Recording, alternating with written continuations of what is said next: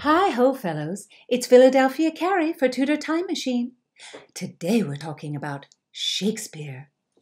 Imagine the surprise of a time-traveling Tudor to find the 21st century rings with the name. Witness this fine fellow, Master Keanu Reeves. I always wanted to know since I was growing up who really wrote the plays of Shakespeare. So I want to be there at that moment when Shakespeare, because I don't think it was William Shakespeare. I'm an Edward de Verean, so the Earl of Oxford. So I'd like to be there, 1600s, Shakespeare writing Hamlet. Doggy-doting Keanu sets alight the fire of many passions, and yet I fear him brain-addled. He is under the impression that Edward de Vere, Earl of Oxford, was the author of Master Shakespeare's works. Mon Dieu!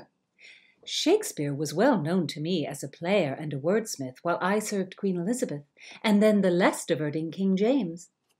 My own father, and later my brother, patroned Shakespeare's company, the Lord Chamberlain's Men. Now, it is true that Oxford adored the theatre and supported two companies, Oxford's Boys and Oxford's Men. How fitting to my lord's temper that he named them for himself. It is odd to consider Oxford secretly writing for a set of players he did not patron.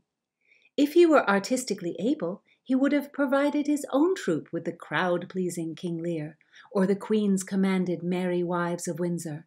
But he was not. And the notion that Shakespeare's plays detail Oxford's life, and thus proves the Earl's authorship, Pitikins! Indeed, Oxford would have coveted chronicles based on his many fits and starts. I tell you true that while Shakespeare's gifts are immense, many of the plays draw from poetry and stories that were told hundreds of years before even my humble birth. Furthermore, Master Keanu must believe Oxford a time-traveler like myself, for the Earl was dead and buried years before Shakespeare penned many of his most marvelous plays. But Oxford is no time-traveler, and Shakespeare was the man. Master Keanu, I extend to you a gracious invitation to visit the 1600s as my companion, so you may see the truth of this matter.